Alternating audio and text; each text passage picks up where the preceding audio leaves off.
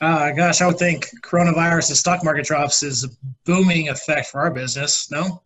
It will have a short-term effect, that's for sure. We tend to focus more on virtual real estate. Now we're kind of working all of the business model towards that way. Virtual real estate is really kind of a saving grace in this thing. In fact, next week we're going to come out with probably later this weekend, we'll come out with some marketing that really talks about the only coronavirus safe way to be involved in real estate is by virtually investing.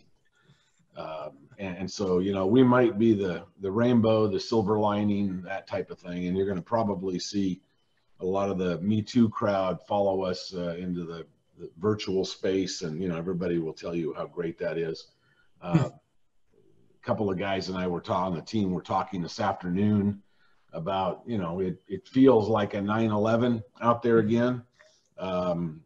We're better today as an economy than we were in 9/11. Interest rates were higher then than they are now. We've got, all of the things in place that are going to make a recovery once we hit bottom, I think, faster. And so, I would not panic. It's the guys who kept their powder dry in this environment 19 years ago when 9/11 hit.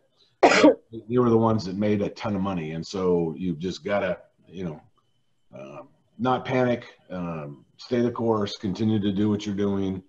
And, once everybody gets over the fact that there's no hand sanitizer and toilet paper at Costco, and that everybody is running around like chickens with their heads cut off and it's stupid, then they'll get back to business. So what it does is it creates a pent-up demand for both a buy and sell situation. And, so if we don't make a sale the next 2 weeks because everyone's sitting on their hands and watching the talking head news channels, then okay, just use that as a time period to kind of hone your craft and get really good at doing what you do out there. So we have not seen a slip in our home business. We're getting as many calls, in fact, we just had 2 right now. People wanting to sell. I have no idea where Mars, Iowa is. Do you actually? Somebody wants to sell a house on First Street in Mars, Iowa. Anyway, where's this other one? Yellville, Arkansas. I swear, I've never heard of any of these places. But, these are people ready to sell, and so we're ready to buy, and there are people ready to move in, and we'll keep buying and keep selling. In fact, we've just added to our staff today, 1 additional person.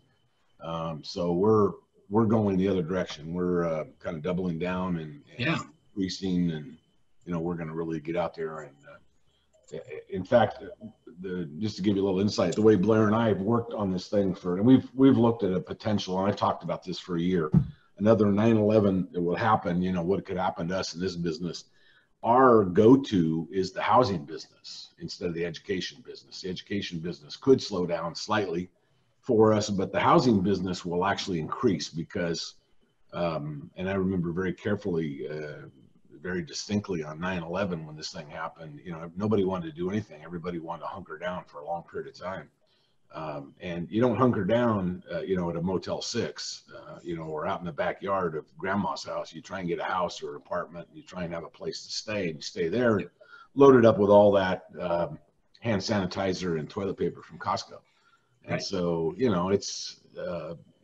I think it's a great opportunity for us, and that's where we're putting our money is, to double down on the housing business, because I think that is the safe environment, especially the way we're doing it now, which is, the virtual real estate investing thing. So. Right.